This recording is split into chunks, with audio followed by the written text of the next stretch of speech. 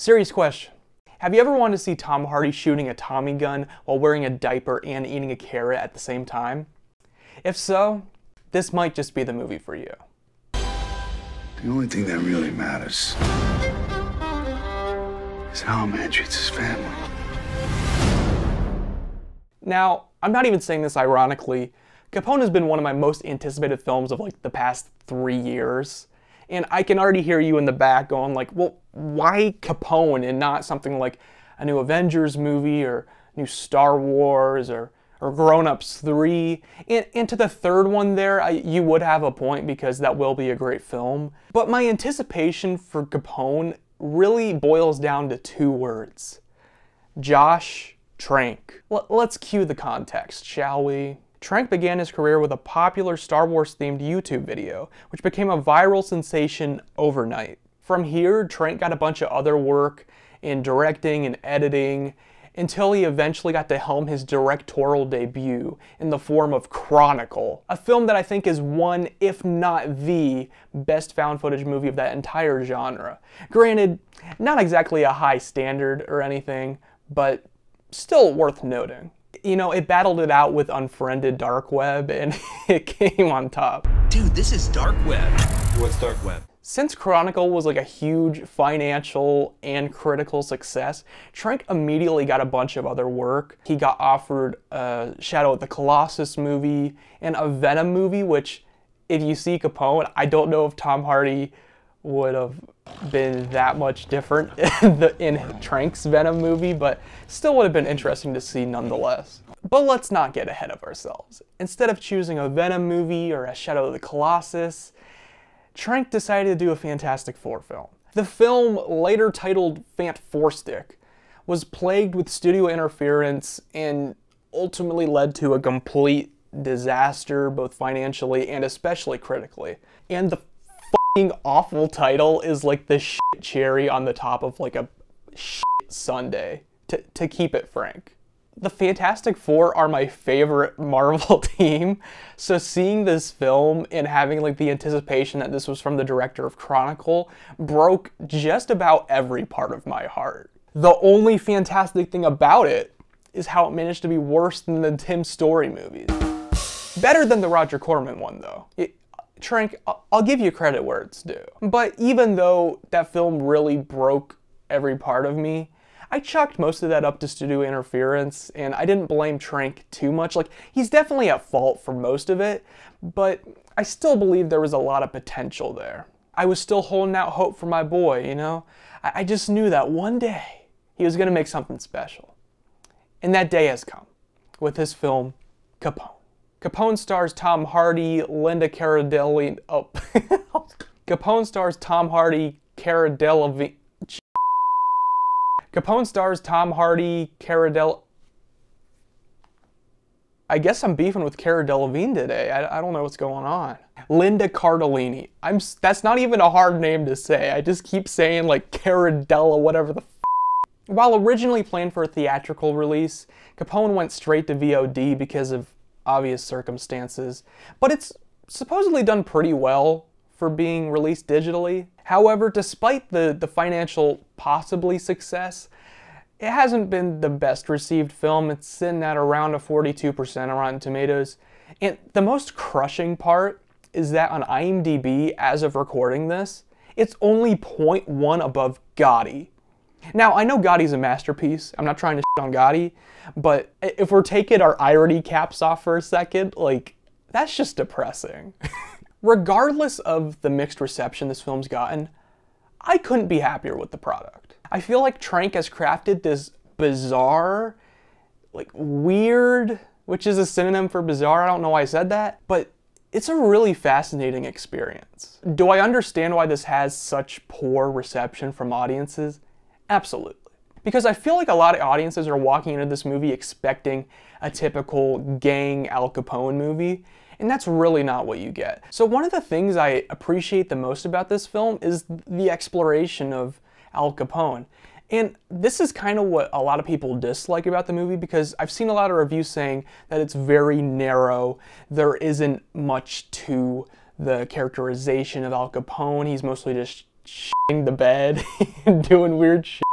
This is really more of a character study of this really violent, terrible person in his last year of his life when he's suffering from this dementia. What Trank does is he kind of creates this narrative of giving Al Capone this sense of guilt almost for all of the terrible things he's done. Like, we see him go through these various hallucinations, which are like flashbacks of previous events in his life. And it's really fascinating to see like this really powerful mob king in this awful, terrible place in his life. But at the same time, that approach is also kind of one of my problems with the movie. I'm a little conflicted as to why Trank decided to take this approach. Like, it's definitely an interesting look and refreshing for an Al Capone movie, but seeing Capone like shitting the bed and just being like wacky, I don't know if he's trying to say like, oh, terrible people get what they deserve in the long run. And if he is making that point, then you're showing his family like reacting to this and being really upset about him being in this place. So I'm a little confused as to why you would try to almost make light of him suffering and causing his family all this pain. I guess I find that a little conflicting, but as a whole, I still find this approach really interesting and definitely refreshing, if anything. Now, take that characterization and add on top Tom Hardy's wacky ass performance, which I had described to my friends as like mixing Donald Duck. So you have like a... Stay with me here.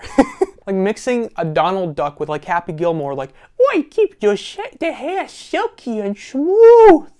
So you mix those two together and you have like, I'll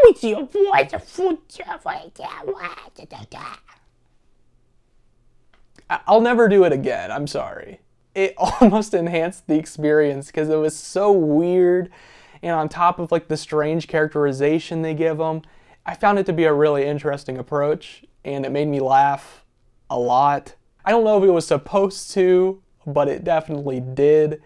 And just adding on top of the weird characterization, the weird performance, you have all the weird shit that he does in the movie. Like, you have him shooting alligators with a shotgun, which is one of the more normal things in the movie. You have him singing Wizard of Oz in front of the projector. Like, I never could have expected that in a million years. And of course you have two scenes where Tom Hardy shits his pants, which I don't know why we needed to see that in graphic detail, but we did. So me describing this movie to you may make you immediately tune out and be like, this is not for me. Done! And if that's the case, it's not for you, because I don't know who this is for. I think it's just for weird people like me who enjoy seeing filmmakers take crazy risks, not all of them paying off, but still being a fascinating experience regardless, which to me is the best kind of film you could find. On top of all of this craziness, you have all of these articulate choices made as far as like editing and cinematography that make the whole experience feel much more complete. And I've seen people complaining like, oh, the editing's really quick, it's really kind of weird in some parts and it's disorienting, but that's intentional, man. Like, that's the point Trank's trying to make. He's trying to put you in the mind of Al Capone, in this mental state where he's just losing his mind. And there will be scenes where Al Capone is hallucinating and you don't really know if the scene he's in is real. You don't even know if the person he's talking to is real. There are a bunch of scenes like that, and I've seen people say like, oh, well, the film's so confusing, I just didn't get it. That's the point. Al Capone had serious dementia. Like, he was losing his mind. So Trank is putting you in the mind of Al Capone, which is a really interesting experiment that I loved about this film. Practically, the film is just really well made, and any choices that seem a little disorienting or a little weird, they're all intentional, and I feel like they only enhance the film in the long run. I guess another qualm I would have is that the supporting characters aren't really that interesting to me. Clearly the film's called Capone, so that's the main star right there, and he's done excellently in my opinion. Linda Cardellini, she's necessary in the film. She's one of the supporting characters that I really liked because it's important to see his family and how they are reacting to him and how they are struggling and coming to terms with how he's losing his mind and he probably doesn't have much time left. So I get having them in the film, but there's a whole side plot of him stashing away like $10 million. That whole thing felt kind of rushed and it didn't really go anywhere. But at the same time, since this is coming from the mind of Al Capone, maybe it's supposed to feel that way. Maybe you're not, maybe you're just supposed to be left kind of empty and not really sure what happened to that. Maybe I'm giving too many passes.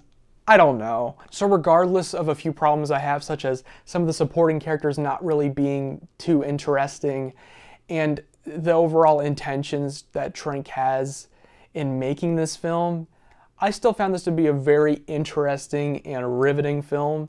And if you are interested in cinema, I hate to sound pretentious, but if you are interested in watching new ideas, original films, this is definitely something to check out. Even if you hate it, I think it makes for an interesting viewing experience. This film has definitely reaffirmed to me that Trank is one of the most interesting filmmakers out there, and I really hope this film gets him more work in the future. His original ideas are so different, and I really want to see what else Trank has up his sleeves. I saw on Twitter that he was hinting at some horror movie. It might have been a joke, but I would love to see that. Even though Fantastic Four, in a sense, was kind of a horror movie to me, that shit was terrifying.